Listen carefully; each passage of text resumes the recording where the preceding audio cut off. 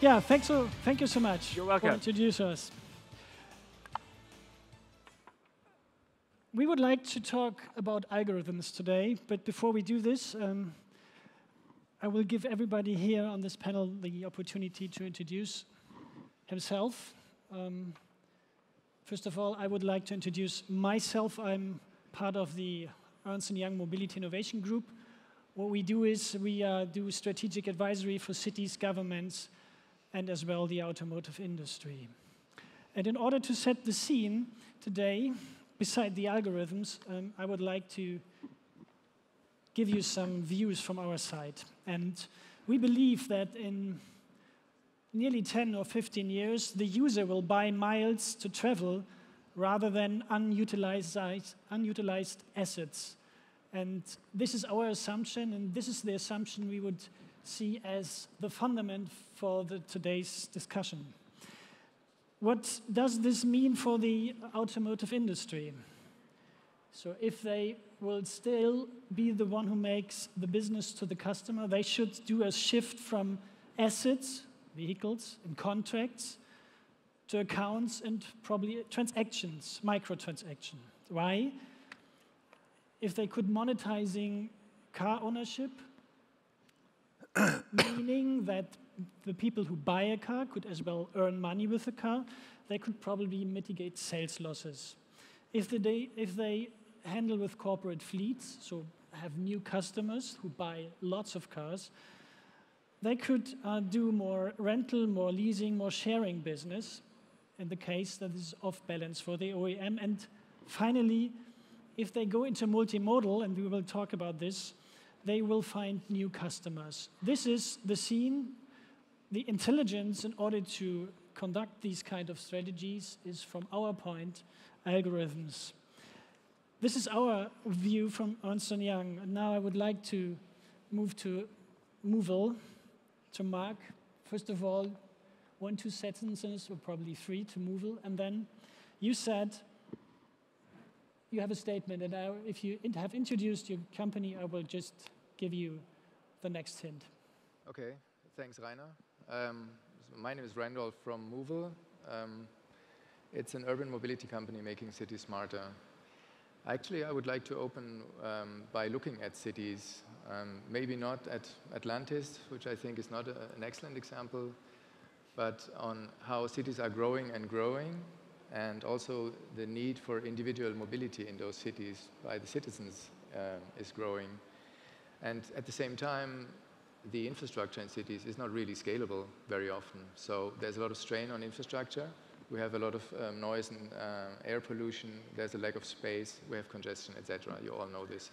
So what we have to do is to make cities smarter. What we can see in technology development at the same time is fascinating. We can now, like with the moovel app, book car sharing, bike sharing, taxi, and public transport ticketing in one app. So there has been a tremendous development in technology that is already helping us to shape the way cities will work in the future. Not only that, we have also seen that the attitudes of the user have changed. We have seen that sharing a car has become the most normal thing in the world. And as we see here today, OEMs are now more and more starting to drive this change, to develop this change. And Daimler has been on the forefront with Car2Go already in 2008, introducing Car2Go, which is now the most successful car sharing scheme in the world. This car sharing and sharing idea is now complemented with the idea of being connected, being autonomous, being electric. And Daimler is summing this up in one acronym. It's called CASE. So with moovel, Daimler aims to develop an operating system for smart cities, for urban mobility, and I'm happy to discuss with you guys how we can make cities smarter in the future. Okay, thank you. Mark, Ridecell is doing a kind of white label solutions, and you seem to be quite successful because you have a lot of customers which have quite powerful brands, right? Indeed. So my name is Mark Thomas. I head up ecosystems and marketing for Ridecell. We are a white label provider for car sharing and ride sharing, and now autonomous ride hailing. And our thesis is that the companies that will be embracing new mobility are those whom stand to lose if private vehicle ownership takes a nosedive. So we've been working with companies like BMW, powering their Reach Now service, and certainly OEMs are at the forefront of embracing new mobility. Just the other day, when Ford came up to give their speech, the executive rides up on a bicycle, embracing that's like, we're not an auto company anymore, we are a mobility company. But it's more than just auto companies that are going to be competing in this race to provide the new mobility service. Because when the intersection of autonomous mobility and on-demand ride-hailing come together, it's going to change a lot of people's businesses. For instance, auto clubs. What are those but really organized groups for memberships so that you can have a tow package or safety? That's going to be bundled in with new mobility. And so Ridecell powers the California's Auto Club because they realized that their audience was getting older by 1 year every year, and they needed to have something relevant for millennials. So they created a one-way, free-floating car-sharing service that we power. Also, car dealerships. They're looking at this new world without private vehicle ownership and wondering, are they going to become the corner video store? You don't need to buy a vehicle if you can press a button and get one on demand. And whom they normally look to for guidance, the OEM, they realize these companies are out to create their own services that are going to be disintermediating them from their customers. So the auto dealerships themselves now realize we've got to get in this business or we could end up becoming part of the new mobility roadkill. There's certainly others, auto insurance companies, rental car companies, lots of these different groups need to embrace mobility and understand how they can become part of this ecosystem because the world is definitely changing. Thank you, James. You started as a startup, of course. Yep. And in the meantime, you're linked to a big automotive company. Indeed. So good afternoon, everyone. My name's James Cowen. So I'm a director in the global corporate development team at Gett. Been there for 3 years and seen a huge amount of movement and change, as you can probably imagine. And for those that don't know, Gett, so we're a ground transportation company that has nationwide presence in the UK, Russia, Israel, and also in New York City. We recently acquired a company called Juno out there in New York City, which has consolidated our presence out there, and we're very much on track to be the #2 player in that exciting market. We're also, beyond that, looking to expand across continental Europe and also across the States in the forthcoming months. So as you can imagine in our space, there's a huge amount of growth going on, and we're now reaching about 200,000 drivers globally. We complete over 100 million rides on a global basis, and this is growing at an amazing rate. We have both a B2C and also a fully comprehensive B2B solution. So this means everything around scheduled rides, monthly invoicing, business rules, client codes, whatever it may be. And so we now have over 7,000 corporations who work with us on a global basis. To date, we've had 640 million in funding, and of course, this time last year, we had a strategic investment by Volkswagen through their Moya brand. And Volkswagen is the first partner in what we're building, which is the autonomous vehicle ecosystem. We very much believe that having best-in-class partners in this autonomous vehicle future will stand us in the best position to fulfill and hopefully succeed in that future marketplace that's coming in the next few years. A few of our competitors, on the other hand, view it differently to us, and they feel that they can take the entire value chain when it comes to autonomous vehicles. We believe this will be very challenging, costly, and difficult to succeed at. Because ultimately, when you look at Gett, we're excellent when it comes to connecting a driver and a rider together and delivering that person from point A to point B. But when it comes to all the other elements around the autonomous vehicle and making sure that that asset is fully utilized, whether it's the in-ride experience, which we just heard about, insurance, fleet management, building the vehicle, and many more parts, we believe that leveraging on best-in-class partners will put us in the best position going forward. Thank you. Gregor, at a first glance, sometimes your business approach seems to be pre-digital. Is this right in terms of getting people together who would like to leverage the car, kind of ride sharing on longer distances? That's absolutely true. So I work for BlaBlaCar. It's the world's largest carpooling platform for long-distance journeys.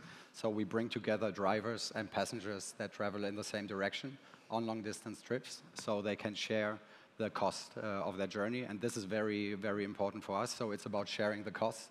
It's not about the driver making a profit from the ride.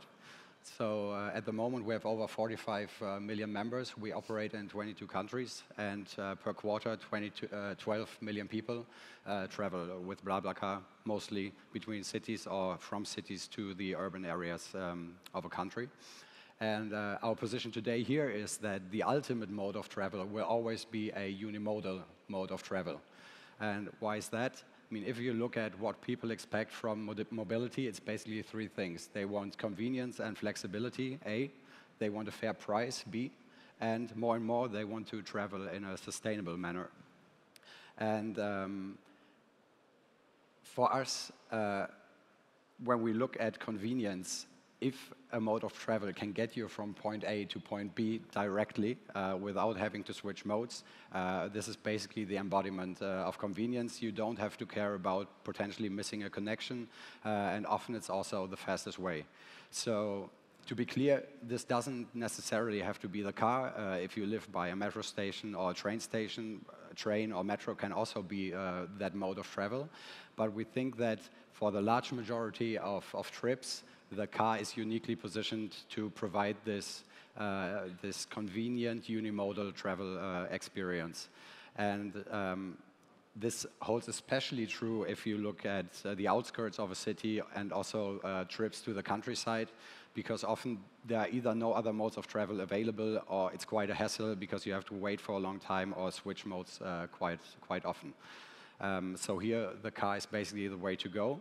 And for us, the beautiful thing is that the shared car not only makes this unimodal mode of travel possible, but it also addresses the other two aspects that I mentioned before, what people expect from mobility. Because if it's truly about sharing, if it's not about making a profit for the driver, you automatically get a fair price for your trip. And when we think about sustainability, basically regardless if we think about electric cars or if we think about cars powered by fossil fuels, it's always more efficient to have a full car than just the driver inside. And you can already see these developments on BlaBlaCar. People are already using it for these kinds of unimodal trips on long distance. But obviously there's still a huge potential to change mobility behavior, to convince more and more people to actually share their rides. And maybe keywords that I want to mention in the end is the big ones, but also for sharing it's very important. So connectivity is one, because it will make sharing more instant and much easier. And then if you add to that autonomous driving, this will boost this much further, because then you can actually also share your car even if you don't go yourselves. So for us, it's very clear that the car as a unimodal mode of transport is in many cases the future of mobility. Thank you. Randolph, you say urban mobility needs to become more smarter and easier to use, which also implies it needs to become more on demand. What exactly do you mean with on demand? Is this a controversial need to look at to the public transport, or is it probably in line with them? I think I can directly connect to what you just said about the video store. Video stores are now gone, more or less, because you book your video on demand. And that the same thing applies to mobility. You want to use mobility instantly at the very moment you are in a city, for instance.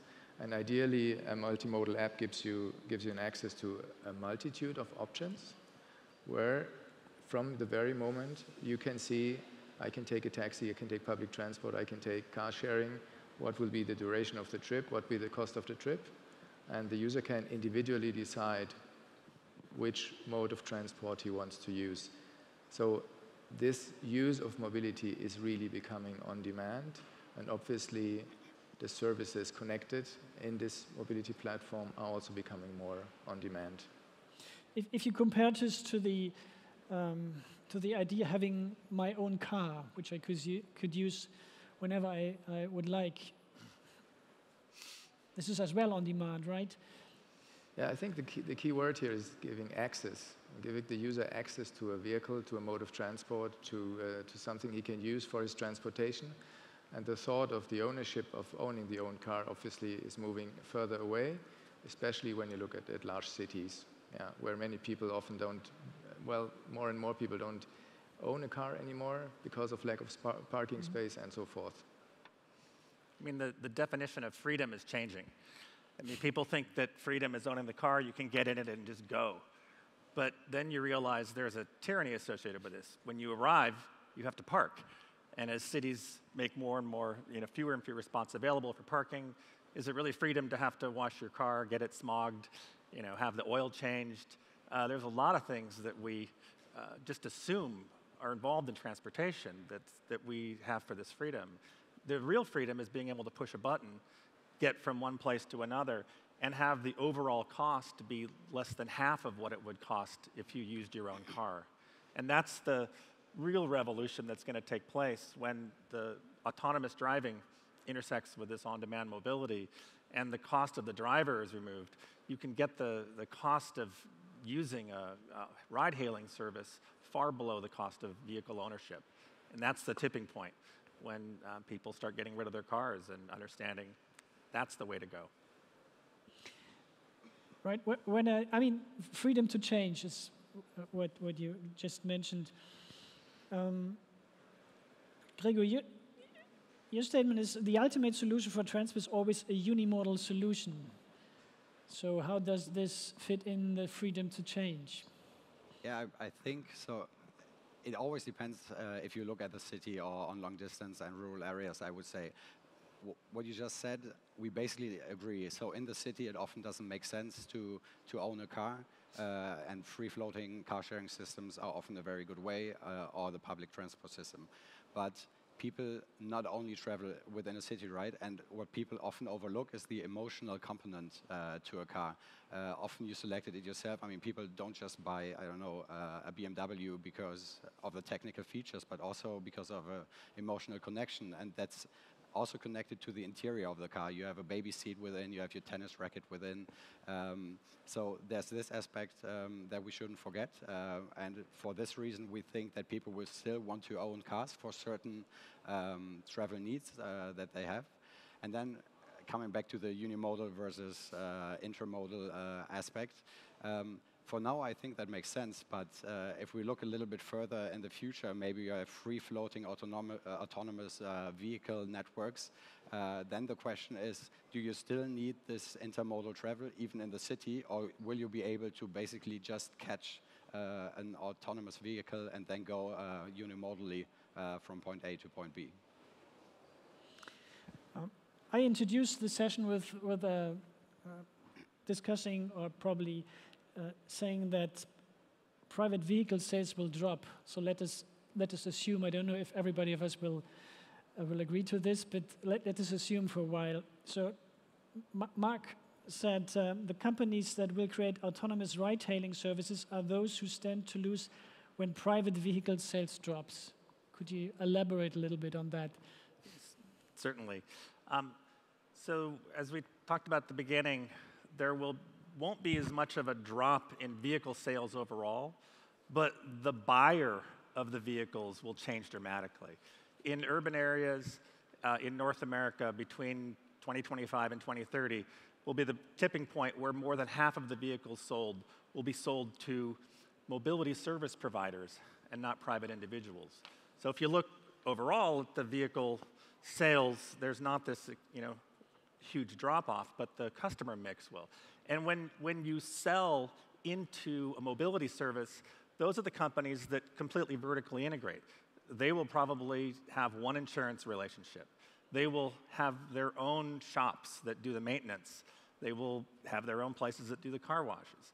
So all of these ancillary businesses that depend upon private vehicle ownership, there's a collision with autonomous, certainly we think the number of collisions will go down. So these businesses who depend upon this ecosystem are going to need to join forces with the autonomous providers. You could see even with Waymo, Avis has decided to become their car wash partner because they have a great distribution.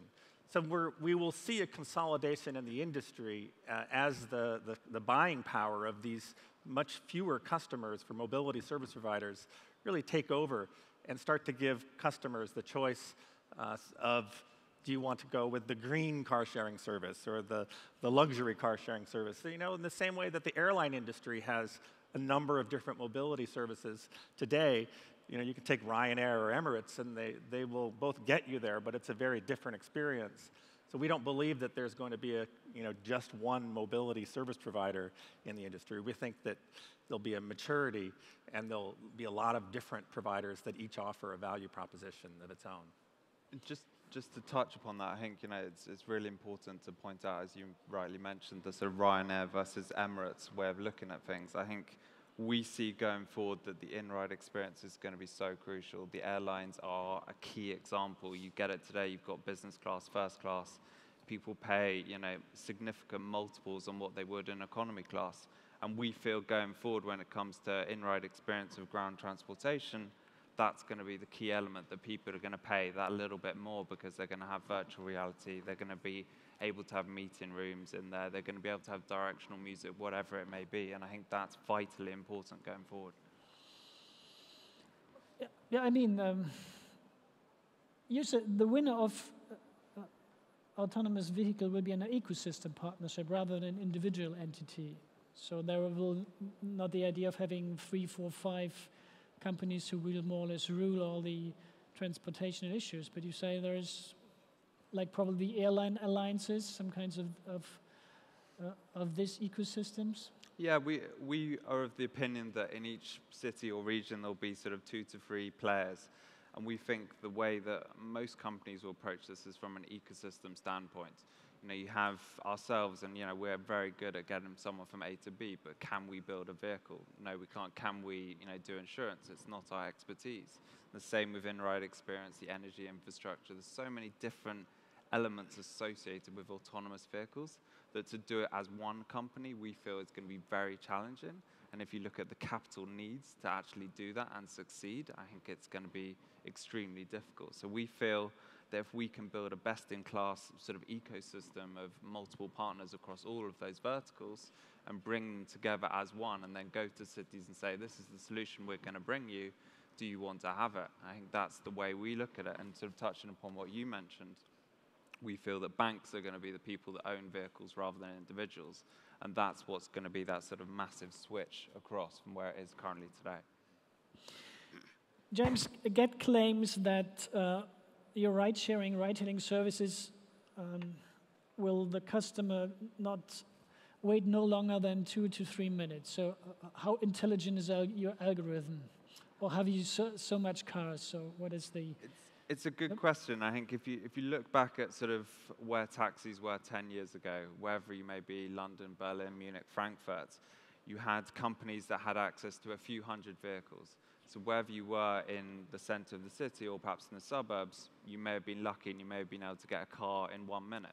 But you may also have had to wait for sort of 20, 25, perhaps even more. And on average, it worked out about 10 to 15 minutes to get a car to your door. Now, on the other hand, because of the fact that we don't own cars and we work directly with drivers and they can accept jobs or they cannot accept jobs, we have, you know, huge fleets of vehicles. You know, for example, in London, we have 15,000 black cabs that work with us. So pretty much wherever you are in the city, we can get there within 1, 2, sometimes 3, 3.5 minutes. And that's why we can provide this excellent service to both consumers and also to corporates. And I think, you know, again, touching upon what we mentioned earlier around the on-demand elements. Before, if you had to wait half an hour for a car, it's not on demand. It's much easier to go to the parking lot and to get your own car. But now, when you can get a car right to your door, outside your work, outside the restaurant, wherever it may be, that's what changes the dynamics of where we are. Thanks. Randolph, moovel said you will identify the optimal route from A to B. So this is more or less your value added to the customer. Optimal in a very individual way, meaning that everybody will have his own definition of what the optimal route will be. Of course, very often it will be the shortest, the quickest, but it might also be the cheapest or the most comfortable. So I think the art is really to give the choice to the user. Let the user decide what would be his preference in taking a route.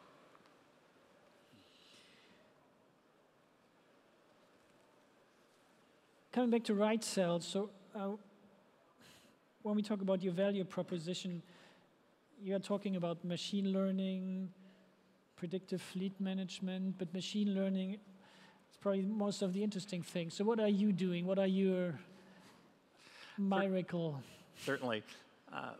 One of the things about operating a car-sharing service, these have been around for quite some time, and they've not been wildly profitable to date. There's typically around 15% utilization for the vehicles, which puts it in the black territory, but not tremendously. With Ridecell, we've based out of Silicon Valley, we're using machine learning to allow our customers to predictively figure out where the car should be, so that when the customer's looking for a car, there's one just a block away instead of 8 blocks away. And if it's 8 blocks away, they may choose to take an Uber or a Lyft and not drive themselves. And then being able to use machine learning to do fleet conditioning, to offer things like discounts on cars that are at the edge of the network, so that it's like, this car is probably going to sit here for 48 hours before somebody rents it.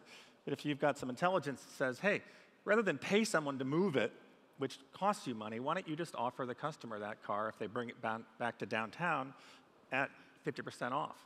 So being able to use intelligence lets it be a win-win situation. Customers can save money. They can be incentivized to rearrange the fleet. And really, one of the benefits of having a customer use our platform is that they can then have information shared across lots of different other platforms. If the information is just their own, they've done an in-house version, that data is a silo. So you get a benefit of, by contributing your information, you also get the information from others, which really helps, and that's how the big data revolution needs to work.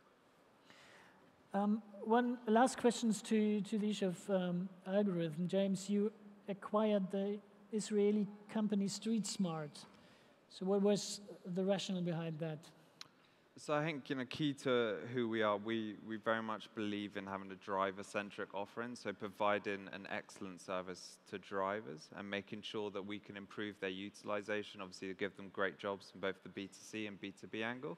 And StreetSmart was an acquisition we did a couple of months ago, which allows drivers to be more efficient when it comes to actually getting from point A to point B. What is the most efficient route for their day? So it all leads into this sort of perpetual ride theory that we're building, which is ultimately we want a driver to wake up in the morning to know that these are going to be their routes for the day. These are going to be the passengers that they pick up and drop off. This is where they're going to have lunch. This is where they're going to have a coffee break, and get to this position where ultimately they just drive and they just pick up people, they drop people off and move on. And StreetSmart's very much part of that behavior. Okay, thank you. Gregor, you work in France together with ALD Automotive and Opel, right? In order to, you work together in France with ALD Yes. Automotive and Opel in order to offer kind of car as a service. Exactly. Could you give us some insights there? Yes, so in France, we have entered a partnership with the leasing giant ALD to offer to our ambassadors, so to the most active drivers on the platform, a very lucrative leasing deal. So the yearly cost of leasing a car through BlaBlaCar and ALD is about 10% lower than owning a car yourself. And in the future, you could potentially actually finance your car, so decrease your leasing rates by sharing your car. So we will directly funnel that money into your leasing contract. So this is one of the approaches you could have to leverage your community and to bring additional value to them and to build an ecosystem around the sharing community that we already have. Okay.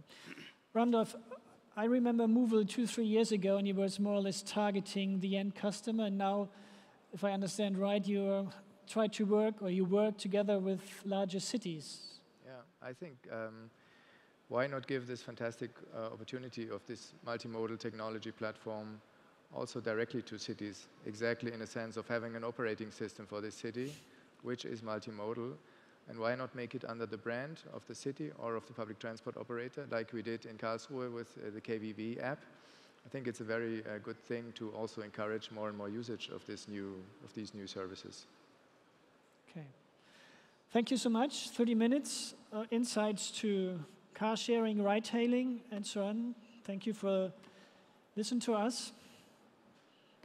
Goodbye.